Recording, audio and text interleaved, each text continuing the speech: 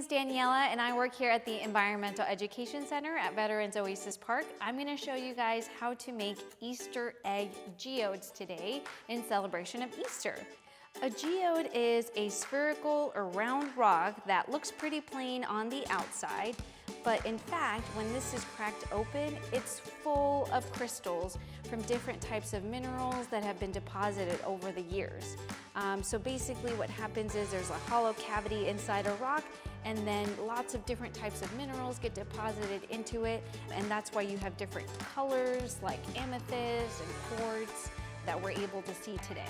So first we're going to go over the supplies that you need. You're going to need some boiling water, a cup, and then you'll need borax, which is a cleaning solution that can be found at the store. But if you don't have borax, you can use Epsom salt too. An oven mitt or something to protect you from the hot water. Make sure you have an adult around when you're making this craft.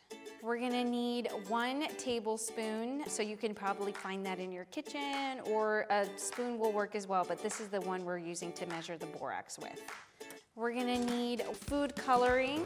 We're gonna add some to our hot water so that we can have colored crystals come out at the end of our craft. And then next you just need some Easter eggs left over from last year, or you can use real eggshells. You just have to have an adult help you crack them open. And then we're going to need some glue. Any glue works. This is going to be used to coat the Easter eggs with. And then you'll also need a paintbrush to help you coat them, but you could probably use a popsicle stick or anything else if you don't have a paintbrush at home. And then here is just the rest of our borax that we've poured out. This is not in a specific measurement. This is just to coat the eggs that are going to eventually look like this.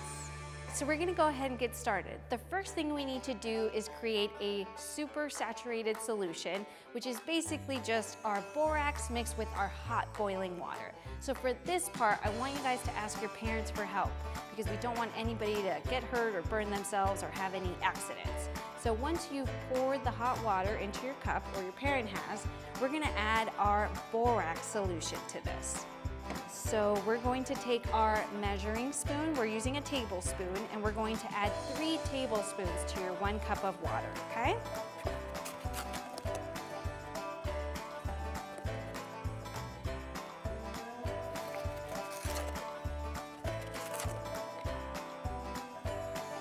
All right, so now we're going to mix our hot water and the borax, and we're gonna do this for probably a minute or 30 seconds. We just want to make sure that all of the borax that is in there is stirred up enough so that it's broken up,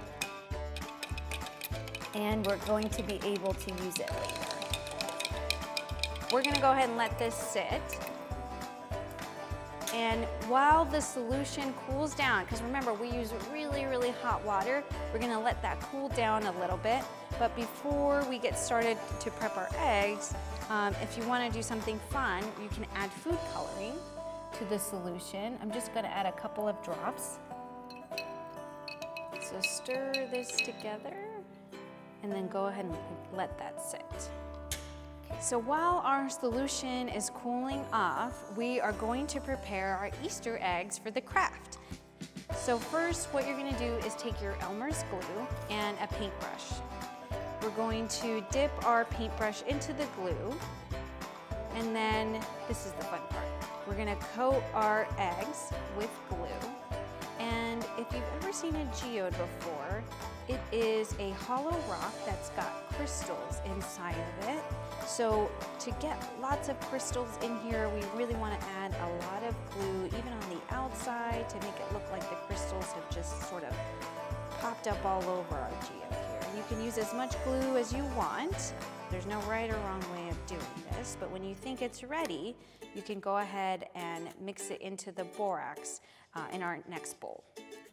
So we're gonna take this, you can use your hands, you can just roll it around, but what you wanna do is get all of your Easter egg completely coated.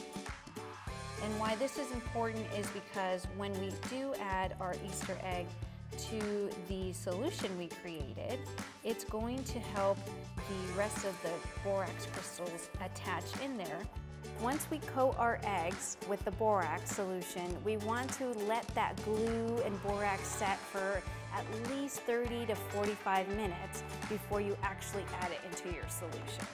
Now we prepped these the day before, so these are actually all ready to go and be put into our solution. So we're gonna go ahead and do that. But we go ahead and dip these into the jar. You can use lots of different objects to go ahead and put it into the solution. I found a chopstick here that we're gonna use, but you can use a pipe cleaner, you can use a popsicle stick.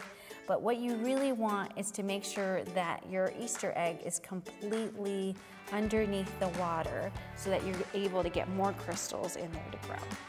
So now is the waiting part. We have to leave our Easter eggs in the solution for, we recommend overnight or for the whole day because you'll have better results at the end. But if you absolutely can't wait, check it in about 4 hours and see if you've got anything growing. At the end of your experiment, all the solution we made can go directly back into the sink. That's how you're gonna dispose of it. And you're going to end up with these awesome crystal egg geodes. The other fun thing you can do is once you do have your solution down and you kind of have the experiment down, you can add different measurements of the borax to see if that gives you bigger crystals, smaller crystals. You can basically make different measurements of the solution that we made today. You can try less water or more water to see if you can make lots of Easter eggs in one solution. So it's definitely an experiment where you can have lots of fun with it and then enjoy these cool crystals at the end. All right, guys, well, those are all the steps for making Easter egg geodes. We hope you have lots of fun experimenting and creating your own geodes to get you in the mood for Easter.